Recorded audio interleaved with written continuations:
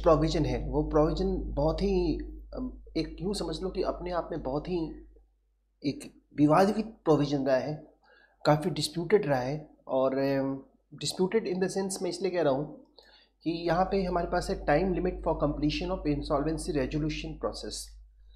क्या एक time bound frame के भीतर इंसॉल्वेंसी रेजोल्यूशन प्रोसेस कंप्लीट हो सकती है?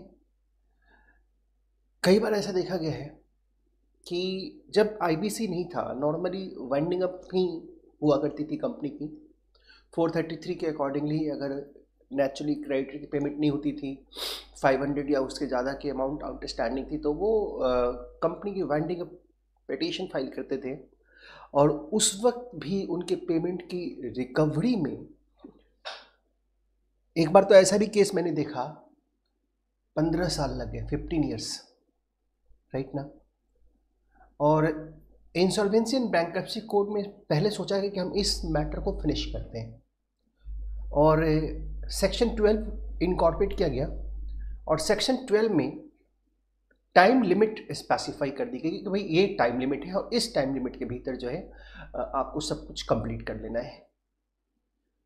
लेकिन जब इसका टाइम बाउंड जो मैटर था, जो टाइम था, जब उसकी एनालिसिस की गई, तो हमने भी कई जगह फाइंड आउट किया कि साहब नहीं, ये तो मैंडेटरी नहीं है, ये तो डायरेक्टरी है। कहा गया कि 180 डेज के भीतर सारा कुछ कंप्लीट करो, बट लेकिन इंटरप्रिटेशन ऐसा आया कि ये मैंडेटरी नहीं होकर के डायरेक्टरी है, तो कोई ख़ास वैल्यू नहीं रहेगी फिर इसकी। और जब हम और आगे बढ़े और जब प्रैक्टिकली कोर्ट में केस जाने लगा, तो एक बार तो मुझे खुद, मैंने आम्रपाली के केस को हैंडल किया था, और उस वक्त मुझे देख के हैरानी हुई कि ये जो टाइम बाउंड प्रोसीजर कहते हैं, इट हैज़ गॉन, करना कुछ नहीं होता, सिंपली जजेस को अपनी ओपिनियन रिकॉर्ड करनी पड़ती है कि भाई क्यों लेट हुआ। अगर 180 डेज के भीतर कंप्लीशन की जो टाइम लाइन दी गई थी, अगर नहीं कंप्लीट हुआ है तो क्यों नहीं कंप्लीट हुआ, जस्ट उनको अपना एक मैटर रिकॉर्ड करना पड़ता है।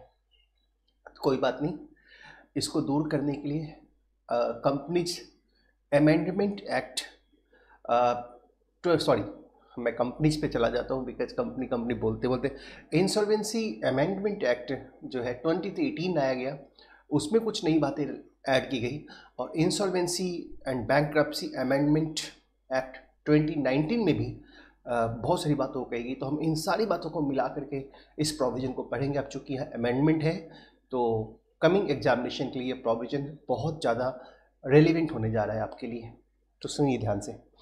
हम कहते हैं time limit for completion of insolvency resolution process, section number 12, कितने समय के भीतर इंसॉल्वेंसी रेजोल्यूशन प्रोसेस कंप्लीट होगी। तो दो बातें यहाँ पे हो सकती है, मैं एक्ट की इंटरप्रिटेशन पे ले जाऊँगा। पहले मैं बेसिक बता दूँ कि अगर टाइम एक्सटेंशन के लिए जो एप्लीकेशन है इंसॉल्वेंसी प्रोफेशनल ने फाइल नहीं किया है, तो कभी कभी होता है कि भाई टाइम निकला जा रहा है और नेचुरली हमसे कंप्लीट नहीं हुआ है, तो वैसे सर्कमस्टांसेस में कमिटी ऑफ क्रेडिटर्स ऑथराइज करते हैं इंसॉल्वेंसी प्रोफेशनल को, जो रेजोल्यूशन प्रोफेशनल होते हैं उनको ऑथराइज करते हैं, और एक रेजोल्यूशन पास करना पड़ता है कमिटी ऑफ क्रेडिटर को। ऑथराइज करेंगे रेजोल्यूशन प्रोफेशनल को, committee of creditor resolution professional को ऑथराइज करेंगे 60% वोटिंग शेयर से रेजोल्यूशन पास करके, और जो रेजोल्यूशन प्रोफेशनल है वो एडजुडिकेटिंग अथॉरिटी यानी कि NCLT के पास एप्लीकेशन देंगे कि साहब हमारी जो टाइम है आप थोड़ा एक्सटेंशन दे दीजिए, और नेचुरली NCLT के पास ये भी पावर है कि वो टाइम एक्सटेंशन ग्रांट कर दे, और जो एक्सटेंशंस जो है वो ग्रांट होगी, सिर्फ एक बार ग्रांट होगी। Extension shall be granted only eight once, सिर्फ एक बार एक्सटेंशन ग्रांट होगी। ये तो चलो एक बेसिक मैटर था, लेकिन अगर कोई एप्लीकेशन नहीं दिया है then 180 days from the date of admission of application, जिस दिन से आपके एडमिशन एडमिट हुई है वहाँ से 180 डेज के भीतर आपको फाइल करनी पड़ेगी। तो देखो हम दो सिचुएशन है, अगर हम इन डिफ़ॉल्ट की बात करें, नॉर्मल सिचुएशन की बात करें, तो 180 दिनों के भीतर आपको सारे के सारे मैटर्स को फिनिश करना है, इंसॉल्वेंसी रेजोल्यूशन प्रोसेस को कंप्लीट करनी है 180 डेज़ के भीतर। लेकिन अगर वो कंप्लीट नहीं हो पा रहा है तो बहुत नेचुरल है कि आप जो हमारे जो कमिटी ऑफ क्रेडिटर्स हैं वो एक रेजोल्यूशन पास करेंगे और रेजोल्यूशन पास करके 60% वोटिंग शेयर से रेजोल्यूशन पास करेंगे। रेजोल्यूशन पास करके कमेटी ऑफ क्रेडिटर जो है रेजोल्यूशन प्रोफेशनल को, मतलब जो IRP हैं उस केस में, उनको ऑथराइज करेंगे कि साहब आप टाइम एक्सटेंशन के लिए एप्लीकेशन एडजुडिकेटिंग अथॉरिटी यानी कि NCLT में फ़ाइल कीजिए। और इस ऑथराइजेशन के बाद जो रेजोल्यूशन प्रोफेशनल है वो NCLT में अपनी एप्लीकेशन को फाइल करेंगे और NCLT के पास डिस्क्रिशनरी पावर है कि वो टाइम एक्सटेंशन प्रोवाइड करे या ना करे।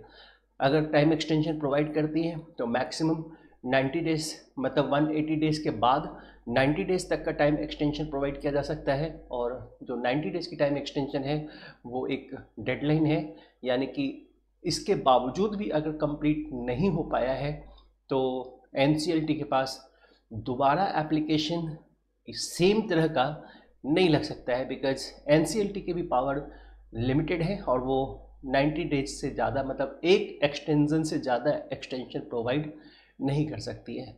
हम फिर से एक बात को डिस्कस करने आएंगे यहाँ पर कि क्या ये प्रोविज़न मैंडेटरी है या ये प्रोविज़न डायरेक्टरी है।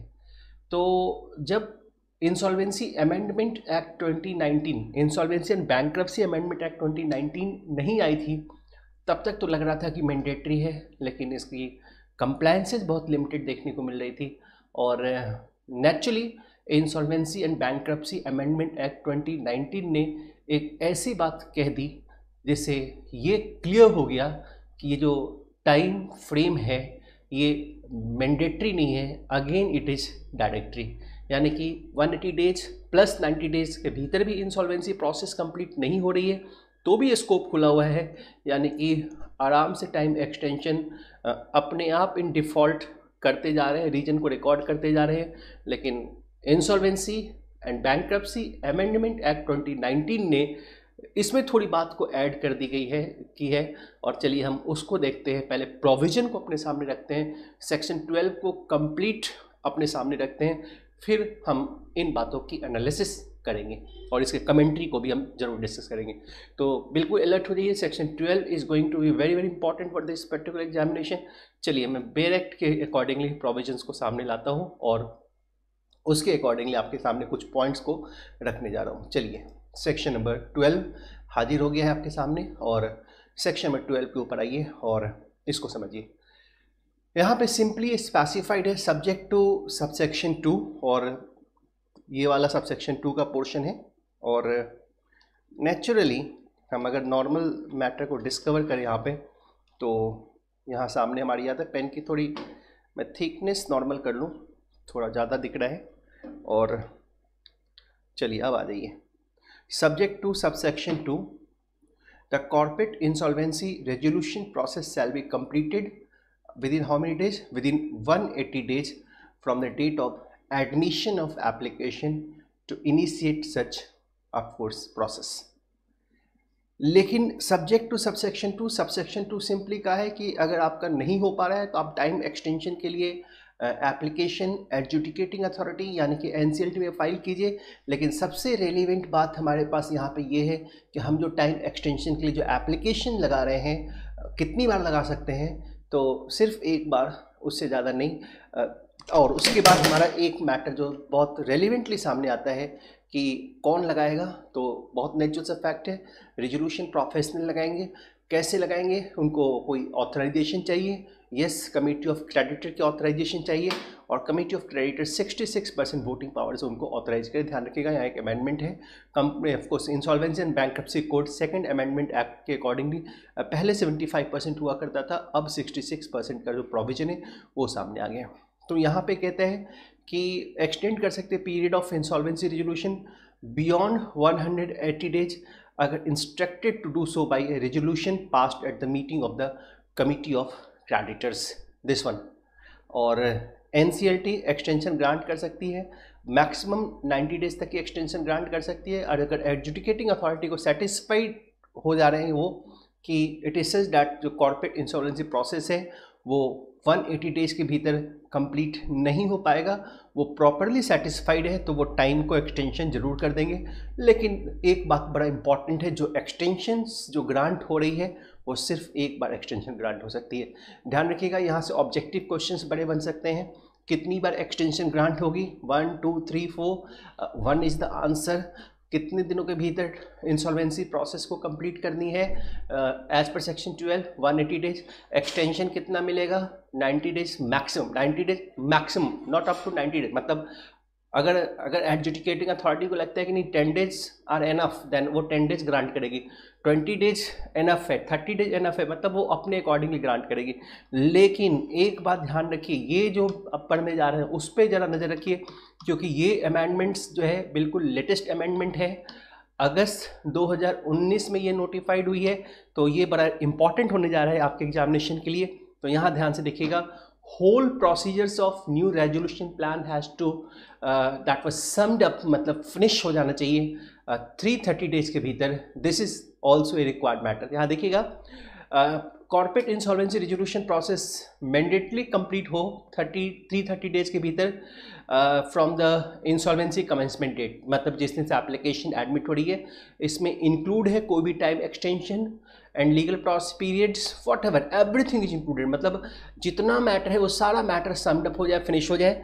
एंड दिस वन, एंड अगर पेंडिंग है, ये पुराने मैटर के बारे में है, अगर कोई पुराना मैटर अभी भी पेंडिंग चली आ रही है तो उनको 90 डेज के भीतर, मतलब जब से इंसॉल्वेंसी एंड बैंक्रप्सी जो अमेंडमेंट एक्ट 2019 जब से शुरू हुई है, वहाँ से 90 डेज के भीतर उनको वो फिनिश कर ले। मतलब कि अगर पुराना कोई मैटर लिंगर अप होता जा रहा है, लंबा होता जा रहा है। अभी जेट एयरवेज का फिनिश किया गया। जेट एयरवेज भी आपको पता है, जेट एयरवेज भी यहाँ पे IBC में फंसी हुई थी। और नेचुरल, अब देखिए कमेंट्री को थोड़ा दिखा दूँ। एक कमेंट्री मैंने आपके लिए इसमें डाला है और अपने एक कंक्लूजन्स को दिए हैं। और whole procedure of new resolution plan has to be summed up compulsory in 330 days. This means that was यहाँ पे उसके अकॉर्डिंगली। और जो पुराने केस है जो पहले से चले आ रहे हैं, मतलब 300 दिन, 400 दिन, 500 दिन, मतलब अभी IBC जब 2016 में आई थी, शुरू में तो बहुत फटाफट काम होता था, लेकिन बीच में मामला बहुत लंबा चलने लगा। तो उन सब के लिए भी जो फंसा हुआ मामला था उनको भी कहा गया